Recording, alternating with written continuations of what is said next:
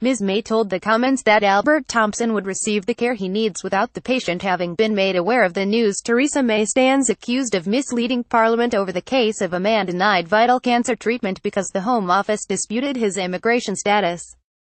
Ms. May told MPs that Albert Thompson would receive care he is entitled to, after reports that he is being refused it despite having lived in the UK for 44 years sparked outrage. But Mr. Thompson's MP then told the Commons his constituent was not aware of the news, suggesting Ms. May used the new information to defend herself against political attacks without the patient being informed first. The Prime Minister is under intense pressure because as Home Secretary she introduced the hostile environment approach, which saw immigration officials tasked with making it as hard as possible to live in the UK without the right documentation. Mr. Thompson arrived from Jamaica as a teenager and, although he has worked as a mechanic and paid taxes for more than 3 decades, the Home Office is disputing his eligibility to remain. Official suspicion about his status led to his eviction last year, after which he was homeless for 3 weeks, and his cancer treatment, worth £54,000, which should have been paid by the NHS, has been left in doubt. With the row growing, Ms. May told the Commons today, clinicians have been looking at Mr. Thompson's case, and he will be receiving the treatment that he needs. But moments later his MP, Chuka Umunna, disputed the PM's words, telling MPs, in the exchanges earlier in this place the Prime Minister said that Mr. Thompson will be receiving the NHS treatment he needs. That is incorrect. He needs radiotherapy treatment, but my constituent has not received his treatment, and if there are any plans that have been made for him to get this treatment then he certainly has not been informed of it. That is a fact, and to say otherwise is wrong. Mr. Umunna said Mr. Thompson is having to make a fresh application for indefinite leave to remain in the UK, and that Ms. May needed to commit to that application being processed immediately so he could get the go-ahead for treatment. He added, I am sure the Prime Minister will not want to have misled the House and will want to come here and correct the record. Later in the afternoon, a spokesperson from the Royal Marsden NHS Foundation Trust said, Mr. Thompson has been continuing on treatment by his GP under the direction of his cancer specialist.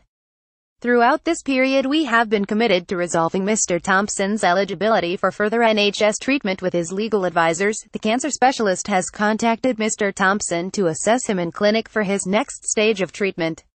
Windrush, 1948. Pathé report tells of Jamaican citizens arriving in the UK, citizens of the British Empire with good intent. Ms. May's critics say the implementation of the hostile environment policy meant child travellers who came to the UK from the Caribbean is part of the Windrush generation of immigrants from the late 1940s to the 1970s now risk being targeted by immigration officers for deportation.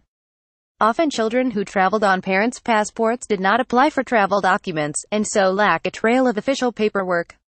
Landing cards that would have recorded their arrival in the UK were destroyed by the Home Office in 2010, when Ms. May was Home Secretary, leading to another row about the Home Office's handling of the matter.